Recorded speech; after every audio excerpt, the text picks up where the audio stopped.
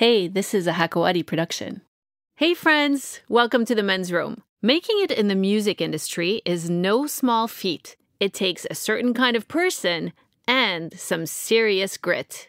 Talent and a great voice? That's just the beginning.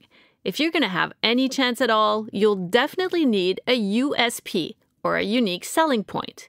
You'll have to be tireless about marketing yourself on social media and music platforms. You'll probably need to network on a daily basis to meet all the right people. And all that's on top of coming up with music, videos, and knowing how to mix it all together.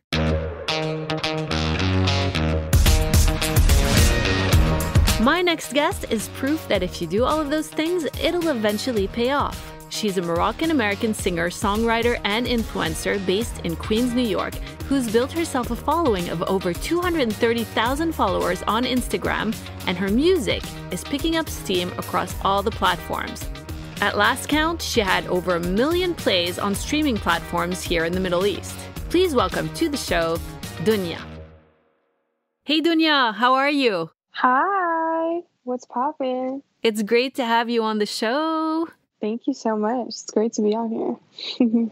So I have to tell you, I'm a big fan of your music, and I love how unapologetically honest you are as an artist. You really represent this kind of new generation of girls and women who don't want to conform to this mold that society has created. So is that something that you consciously think about?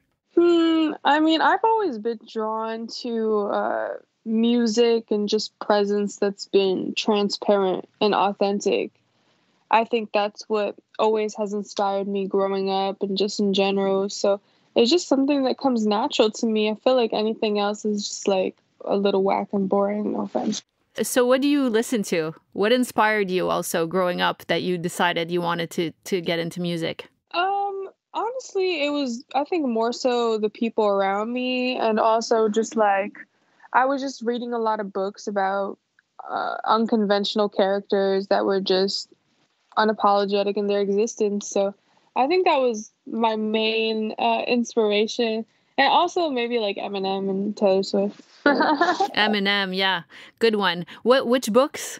I remember reading like a bunch of like, there was this one book called Does My Head Look Big in This? And it was like a Muslim shorty growing up and like wearing the hijab and kind of like exploring her identity and whatnot. So that was a book I definitely remember, like, defined a lot of my my mindset and, like, being more comfortable with myself and whatnot. Yeah, because you were born in Queens, New York, but your mom who's Moroccan, sent you to Morocco as a baby so she could work, and you stayed there till you were 8.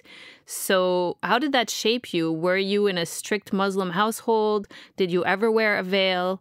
You're 23 now. Yes. It wasn't that strict. It was like a little bit, my mom isn't that strict, but my just certain parts of my family are. So, just certain parts of my family. When I was growing up, I did have a phase where I made the decision to wear the hijab. I don't really, I think it's because I was really inspired by that book. But yeah, so I did that for a little bit, and how old were you? It was interesting. I don't even remember. I think I was like 12. It was like maybe for like a year or something. I'm not even sure. I just remember going on vacation and being like, all right, I'm gonna take a break. Yeah, well, I was a kid. Clearly the veil has come off. Yeah, but I guess it's normal as a kid to explore the different aspects of your personality and your persona, because that is a part of you. But clearly you've kind of embraced a whole other side of yourself and who you are. When you came back to New York, and eventually, since then, you've kind of grown into what you're doing now, which is, you became an influencer, an artist. You started producing music a few years ago, and you're obviously very comfortable with your sexuality.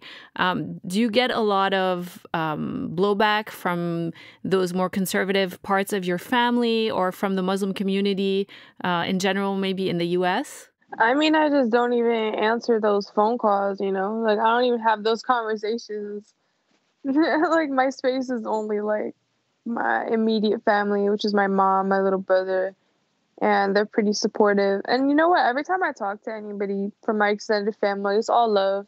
Nobody's really like, nobody goes out of their way to criticize.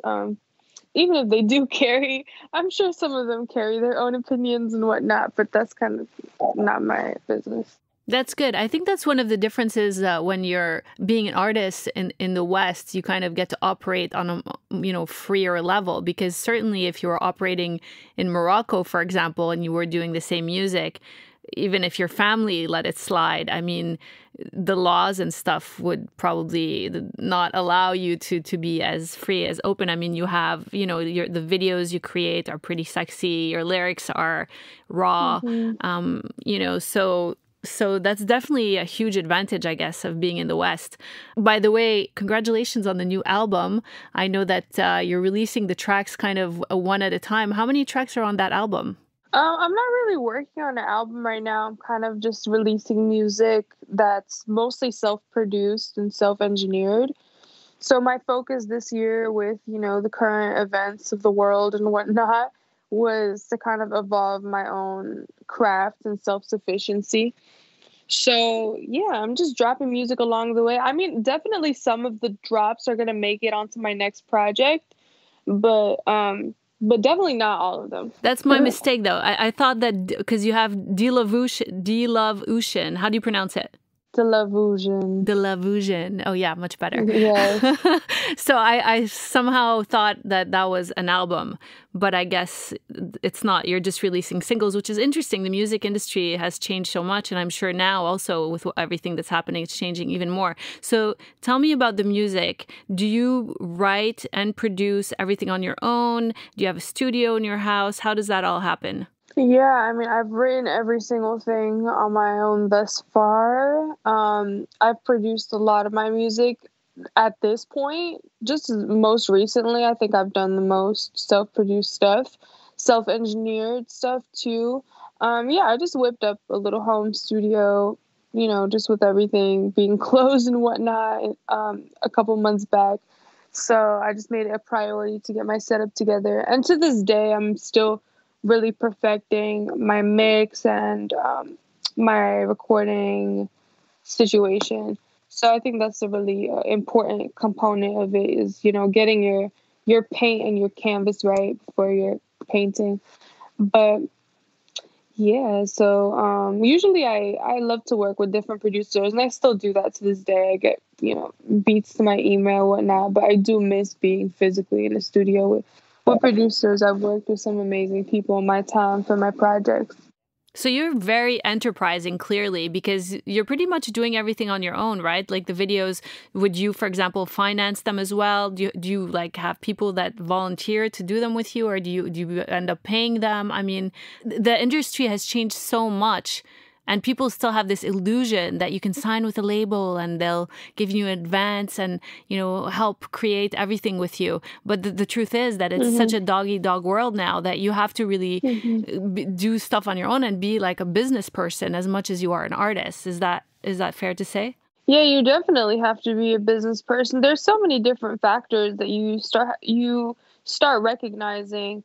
I mean, Empire was amazing. They're great. We definitely had, allocated budgets for videos and stuff like that for higher budget videos. But a bunch of my videos, if not most of them, are just, self-funded, self-created. But yeah, there's a bunch of different factors that definitely have to go into play that I recognize as I get further down my career that I might have not recognized initially, which is like, yes, you have to be a business minded. You have to be your own number one. You're the CEO, so you really have to be that energy and that power. You really can't expect to put anything into anybody else's hand. You could simply be grateful for everybody's support, which is something I had to learn is gratitude over expectation, gratitude over entitlement, because at the end of the day, nobody's going to care about your operation as much as you are. You're the one supplying the main fuel, and that's how it should be. You should care the most about your own art and your own trajectory. So yeah, different factors for sure. Yeah, that makes a lot of sense. So where are you releasing your albums? I know you're doing really well on Anghami here in the Middle East. So what are some of the other platforms that you use to kind of promote your stuff? I definitely Spotify. I like Spotify because I just see my, followers and stuff like that, monthly listeners, streams. That's really dope. I'm really glad that people are listening to me on Angami. But yeah, I'm everywhere. Apple, Deezer, whatever, all the things. But I think definitely I like Spotify just because I don't know, I use it and I can see like my fans and stuff, but I definitely want to tune into all the other. Everyone loves Spotify. They're doing things right in a lot of ways. So what music are you listening to these days? Do you listen to other artists? Do you get inspired by other artists, or like where do you get these crazy ideas for these songs that you're writing? Thanks so much. Well, honestly, I feel like my songs are really divinely inspired, like it really comes from the soul. But yeah, I definitely like music. I mean, I listen to it occasionally. I'm not a huge music listener. It's like I more so observe music. Like, like I'll listen to a project just to observe it, but I won't really bump it in my day-to-day life. Usually in my day-to-day life, I'm either listening to like an audiobook or like just straight up silence, or I'm creating. I'm like constantly creating. So it's like, I don't ingest as much. But there's definitely some great music out there. What do I listen to? Oh, my friend, her name is Timar. She's really dope. She signed with like Issa Rae's label. She just released like an EP not too long ago. It's pretty fire. So that's like one. But yeah, just like, there's honestly a bunch of good music out there. I like Timar, yeah. Her name is Teamarr. And you should listen to the song Done or In My Mind. Those are really good songs. All right. Nice pitch there. So Yeah. do you also do your own cover art? Because you have really cool cover art, and I seem to recall that I saw that somewhere. Yeah, I've done like all my cover art. That's amazing. I mean, honestly, like I think, it just goes to show like what you're talking about, like to be the CEO of your own life, to really take control is like you have to multitask these days and do so, and you're really expressing your creativity in so many ways. But you started out as an influencer, which is kind of not as creative of a medium in some ways because, it's more of a modeling kind of thing. But tell me a little bit about how you started out as an influencer and why you think it picked up so much and so fast. I think at the time I was just a little bit unconventional for the platform. So I represented maybe girls that didn't typically see themselves on Instagram. I definitely didn't expect to like gain followers like that or anything. Really, I was just being myself, and I felt like, just my surroundings, working a retail job at the time and just posting pictures of myself, etc. Gained that. And I think also my voice definitely had a very huge part in gaining my followers because, not just the way I looked or whatever, but I would also just talk about self-love and, advocate for just all that good stuff. So yeah, I think that's what happened. But I mean, I'm grateful. When did you start on Instagram? I think it was like, I would say probably 2016. So, yeah, I was reading, this is kind of a weird question, but I was reading that you dropped out of high school, or you kind of flunked out of high school and got a job at American Apparel. Is that the job you were just referring to? Yeah. So I guess that also explains kind of this kind of interesting fashion vibe that you had, because they're quite unconventional. But did you ever meet the founder, Dov Charney, by any chance? Because he's kind of a strange character. And I'm curious to know if anything ever, transpired there. No, I've never met him. I think I saw him once. Okay. All right. Fair enough.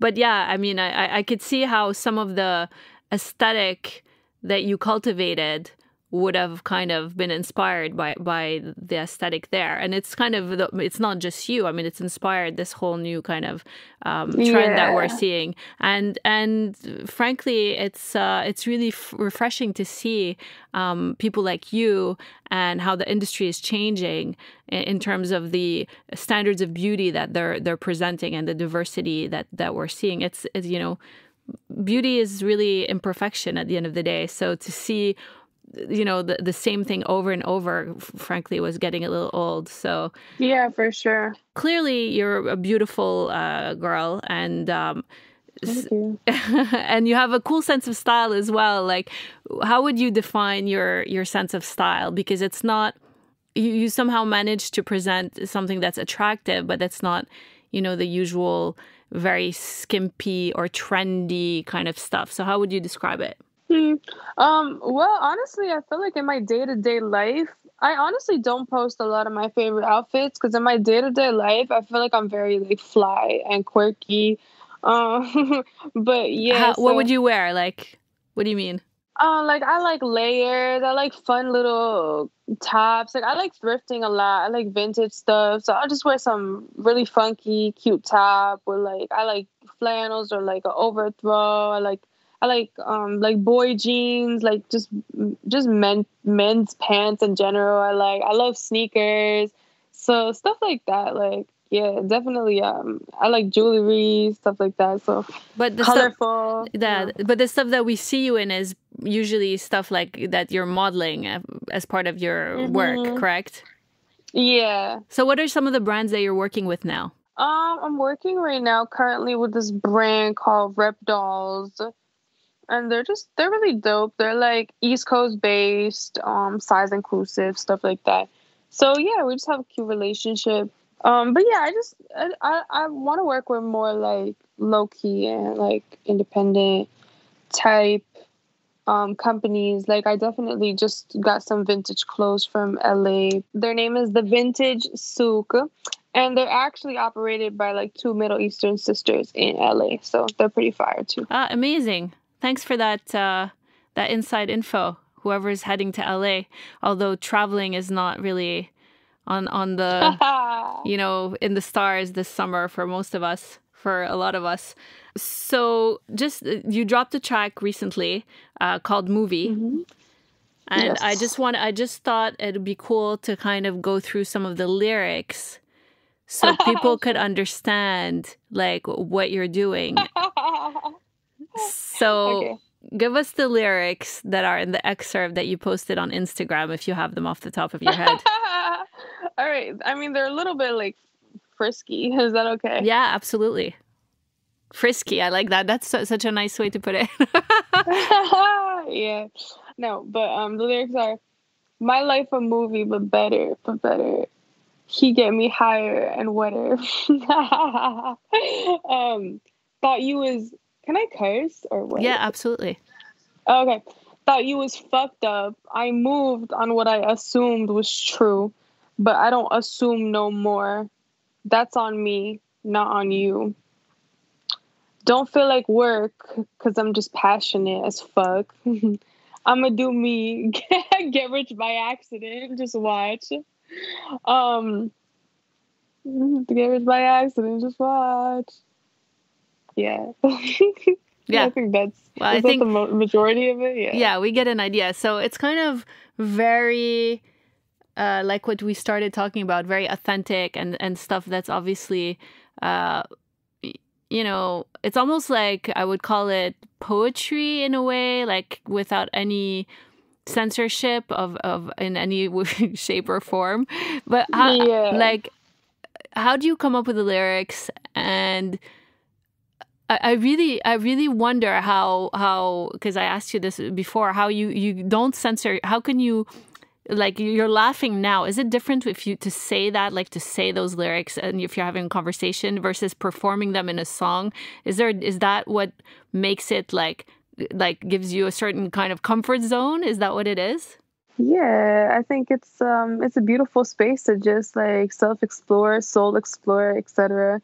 And yeah, it's our own art. It's like an expression of our soul. So it's not just like me on a day-to-day basis talking to. Well, some people might, I would think some people might find it uncomfortable. My perspective is that when you normalize like these kinds of things, and it's no longer a taboo, and then or, you know, people are more comfortable talking about more honest things. And, you know, ultimately that's a really good thing. So I love what you're doing. Congratulations. What are you working on next? Right now I'm just really focused on evolving my technical skills. So I'm like extremely passionate about that. Just because, yeah, I just realized how important it is. Yeah, so I'm just passionate about that. It's like honestly a lot to learn. Like engineering is really just its own world. But I'm pretty excited. So after that, after I feel like I'm in a really good place, then I definitely want to start curating my next project. I already have a bunch of gems that I've been saving for my next project. So definitely want to start working on that. But yeah, I'm just honestly following the flow where God takes me. Any live shows coming up in the future at some point in 2000 future? I would hope so. I already got some requests for some bookings like overseas and stuff. So that would be really dope. I would appreciate if the world got its like act together and stuff. Yeah. We would all appreciate that.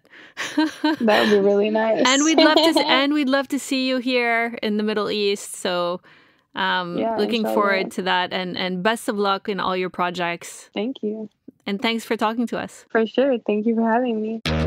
That's it, you guys. Thanks for listening today, and be sure to check out Dounia's music and Instagram account, and ours as well. And don't forget to click that subscribe button. See you soon.